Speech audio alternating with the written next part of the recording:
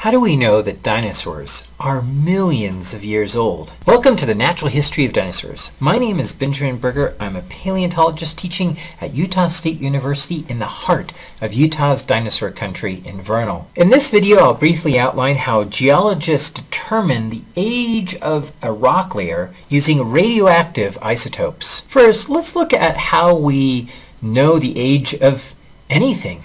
How do you know how old you are? Time is a measurement of change, which means that we need some change or a series of events to define a person's age, such as the number of times the Earth has circled the Sun, representing a year, or the number of times the Earth has spun around, representing a day. We can count these and get an age. But how do we know something is old and something is young?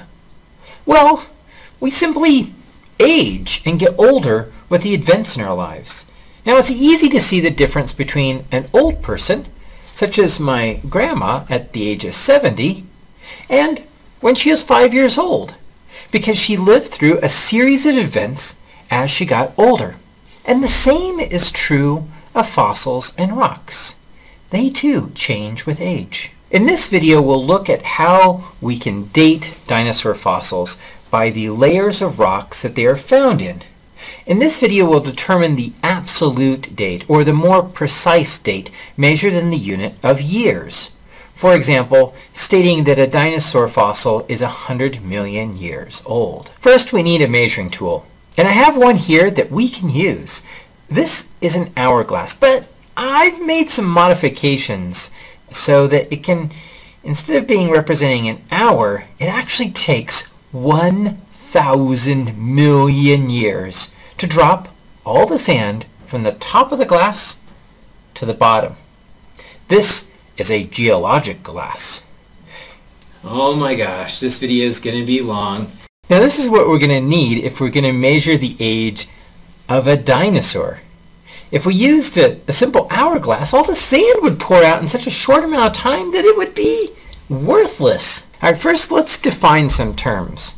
We'll call the sand at the top of the hourglass the parent sand. And at time 0, when we first turn over the geologic glass here, all the sand will be parent sand. The sand, which will fall to the bottom, we'll call the daughter sand. And at time 0, there'll be no sand at the bottom of the glass. Now, let's imagine that we start letting the sand pour out of the top of this geological glass. Even after 100 years, we'll see very little sand at the bottom of the glass. So it'd be difficult to measure, say, the passing of a single year using this geological glass. Now let's speed up time. Over the millions of years, the parent sand falls ever slowly down, becoming daughter sand. If we measure the amount of parent sand, we notice that it's decreasing, and the amount of daughter sand will increase. After about 500 million years, we'll reach about the equal amounts of parent and daughter sand. We call this unit of time the half-life because half, 50% of the sand, has fallen. Now, determining the age around the half-life is much easier as we have lots of parent and daughter sand to measure.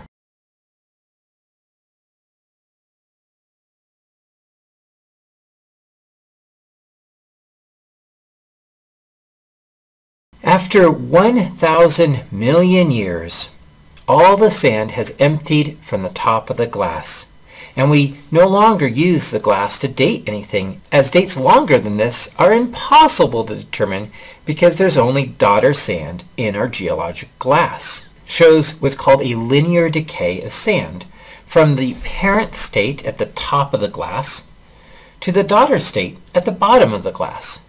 The percentage of parent sand decreases while the daughter sand increases. Now let's use a different tool. Let's use microwave popcorn, which has two states as well. We have the parent state, which is the unpopped kernels, and the popped popcorn that you eat, which is the daughter state. Now, microwave popcorn differs from our geologic glass in that each kernel has equal probability of popping as it is heated in the microwave. So, as time moves, the chance of a kernel popping increases. Now let's do the same graph. Here we've measured the amount of parent kernels to daughter popcorn. Now as we let the microwave cook, the kernels start to pop until half of the kernels are popcorn and half of the kernels are still kernels. This is the half-life. But you notice that this graph looks different. This is an exponential decay graph, since each kernel has the same probability of popping. This is not like the linear decay we observed with the hourglass, in which only the sand near the opening would drop. Now we could use this technique this time to count the number of kernels and compare to the number of popcorn in a bag of popcorn, microwave popcorn, to determine how long the bag was cooked. This is the same way that we're using our geological hourglass. We just need to measure the amount of parent and daughter states. Now note that in the case of the microwave popcorn, there's always going to be a few kernels in your bag, and that's because they decay using the exponential curve. Each half-life, say 1 minute in the microwave oven, half of the kernels pop. The next minute in the microwave, half of those remaining kernels pop. So we then have 75% popcorn, and if we wait another minute, half of the remaining 25% of the kernels will pop, so then we'll have 87.5% popcorn. With the next minute, that will leave us with 93.75% popcorn. And about this time, we start worrying that we're going to start burning our popcorn, and we'll continue to be halved and halved until no kernels are left unpopped. So this is how exponential decay works. The amount of kernels will decrease by half with each half-life. Now we can apply this to determining the age of a rock. In particular, a rock that has a distinct start time. One that was molten liquid and has cooled into a solid rock. Yep, we can only date igneous rocks. But igneous rocks are often found in relationship to dinosaur fossils. In particular, volcanic ash that's fallen out of the sky and was laid down into the sedimentary rocks where we can find dinosaur bones. So we can't directly date a fossil bone, but we can date the rocks that are associated with the fossil. So this volcanic ash, once it becomes a solid rock, starts our geologic clock ticking with 0 daughter states. Now what's happening inside the rock is that radioactive isotopes start to decay, like kernels of popcorn popping. Isotopes are atoms with the same number of protons and neutrons. Elements are atoms with the same number of protons, but they can have different numbers of neutrons. Some isotopes are radioactive and decay over a period of time at a regular rate.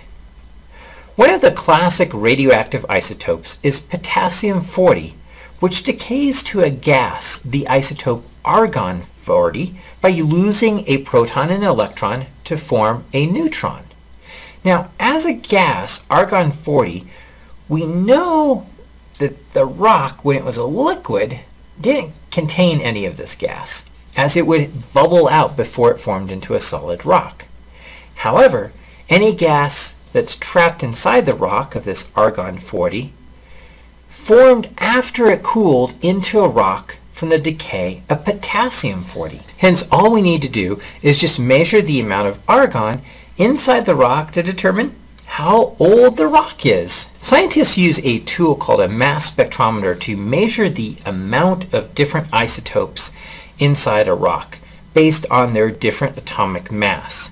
Now, using the ratio then of potassium-40 to argon-40 isotopes in a rock, scientists can then determine the age of the rocks near that half-life, which in the case of argon-40 and potassium-40 is 1,248 million years old. So potassium-argon ratios have been measured from thousands of igneous rocks associated with dinosaur fossils. And geologists have determined the dinosaurs lived from about 235 to 66 million years ago. All right, so if you know that there is 50% potassium-40 and 50% argon-40, the rock has a half-life of 1,248 million years, then it is 1,248 million years old. If the ratio instead is 75% potassium-40 and 25% argon-40, then the rock is going to be half of the half-life, which is 624 million years. If the rock has 25% potassium-40 and 75% argon-40, then the rock is twice the half-life, or 2,496 million years old. All right, now you should be able to compute the absolute date if given the ratio of parent and daughter products of radioactive decay and given the half-life of an isotope.